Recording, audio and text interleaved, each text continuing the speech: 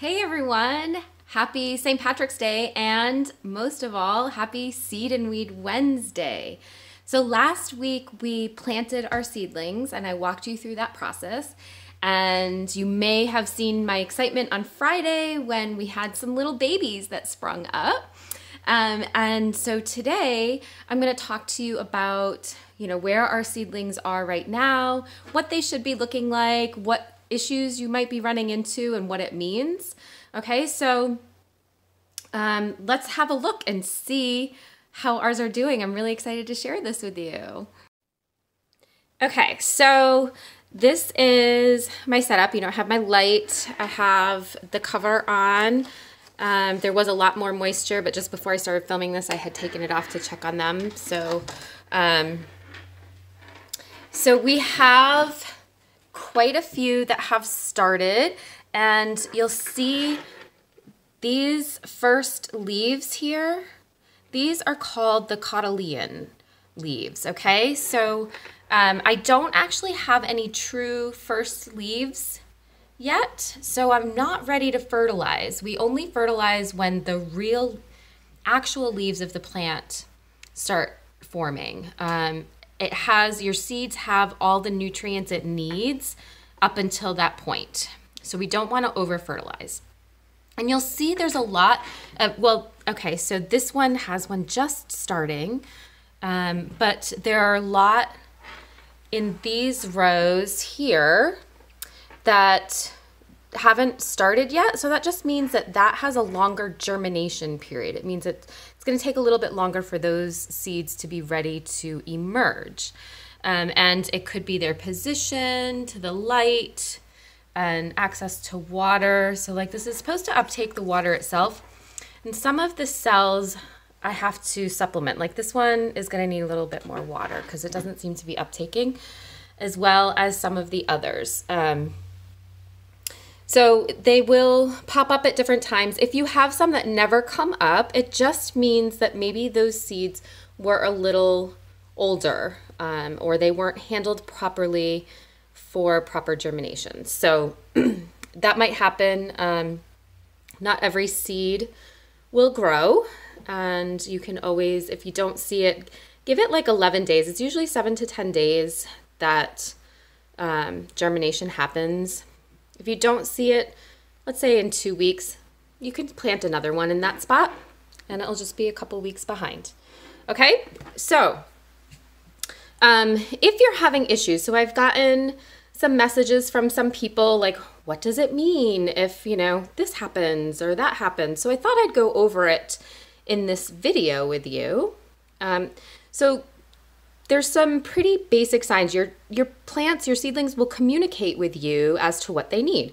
So if your leaves are kind of droopy, these all look good. But if they were kind of drooping over, if they weren't standing upright, then that would indicate to me that they need more water. They're very thirsty. Just like people get droopy when they're thirsty, your plants do too.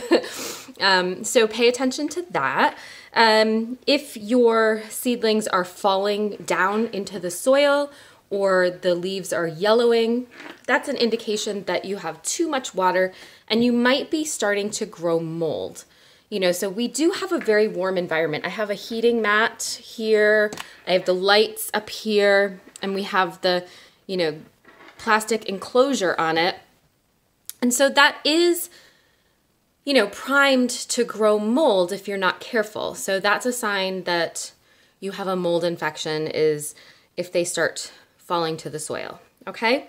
If your seedlings get really tall and leggy is what it's often referred to, but they're just like spindly, not a lot of leaves, and they're really tall, that means that they are not getting enough light. They're growing to try and seek more light, to get closer to the light. So if you have a lamp, you can move it closer, move it down a little closer to your plant. If you don't have a light, I would invest, you can get some pretty inexpensive ones on Amazon. It's a really good idea. You'll get much stronger seedlings if you have them. And then the last tip that I have is if you start to see some browning. Oh, that's not brown. I was thinking that that's brown. That's the actual seed. I love when that happens, when you can see how the leaves emerged from the seed and it's still attached.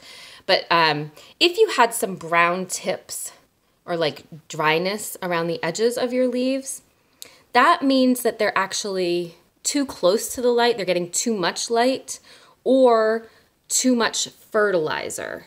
So again, that's why I'm not fertilizing this. They have everything they need right now with these first leaves because they're not true leaves, okay?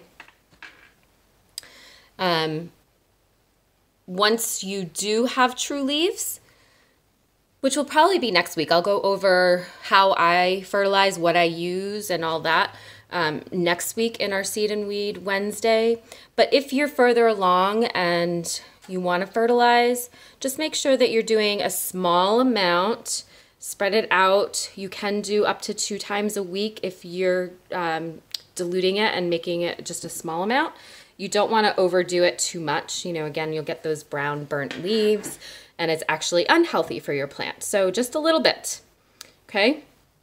All right, that's what we have for today. Happy Seed and Weed Wednesday. Enjoy. I hope you all have little babies poking up and you're enjoying it. Talk to them, poke them. You'll see I like touch them a lot. This actually makes them stronger and more resilient if you do this. So I try and do that every day. I just kind of come out and talk to them while I poke them around, wiggle them.